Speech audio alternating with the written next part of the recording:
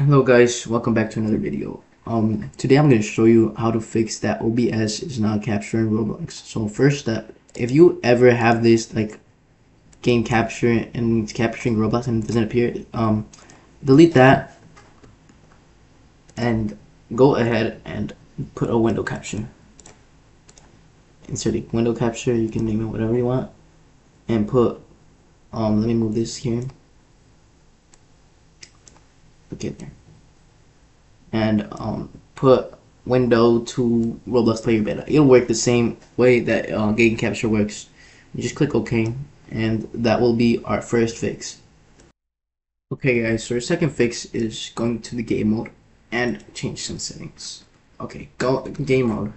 You search game mode in your taskbar or search bar, whatever, and you go to graphics.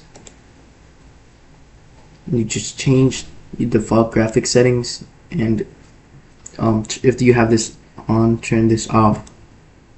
And it's Roblox here. Now Roblox, let me pull this up right here. This is my Roblox, and restart. You can see restart the app.